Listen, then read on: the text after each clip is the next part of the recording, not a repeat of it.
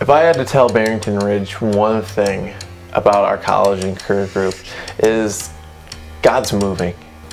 I wanted to form a community in Barrington Ridge because I knew there were a lot of college students in the church and none of us really knew each other on a deeper level. I was Skyping Chrissy and I was like, okay, how long should we make this group? And we were going back and forth and we're like, no, what if we had around 2 hours? And we're like, oh, that sounds reasonable. So this group has been really important in having, now we're close, we know each other more than just a first name basis, and we know what we do. We come every week and we debrief about our lives and we're able to just get to know each other. We were hoping for 2 hours. We were hoping everyone was going to be willing to stay for 2 hours. Our first group, everyone stayed till 9 o'clock and we were like, okay. And then by the second group, everyone stayed till 11. By group 3, people were leaving my home at 1 o'clock.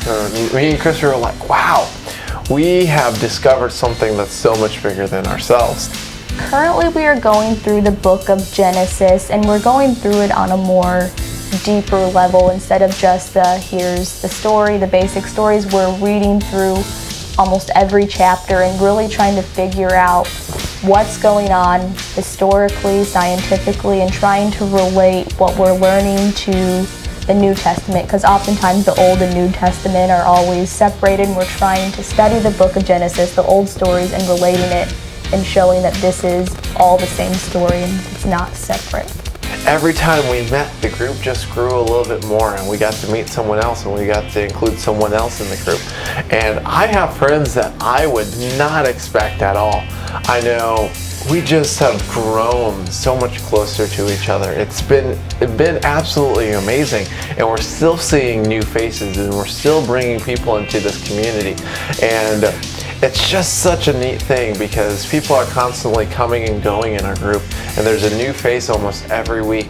We don't just study the Bible. I mean, that's obviously our goal. It's important for us to study the Bible, but we also play games. Sometimes we'll watch a couple funny videos. Like, it's just kind of a place where you can come hang out and relax. I thought that it was just going to be a Bible study when we first started it.